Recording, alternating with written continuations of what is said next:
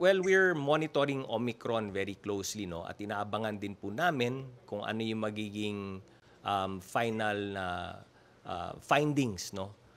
Mula sa WHO at mula sa ating mga health experts internationally as well, no?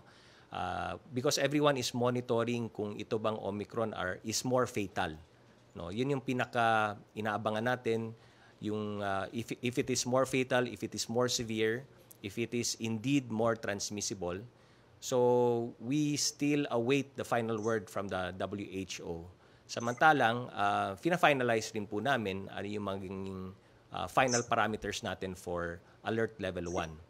So right now, magkakaroon din kami ng meeting ng IATF sa Thursday. So abangan na lang po natin kung ano yung baka possibly may mga developments na pagdating ng Huwebes.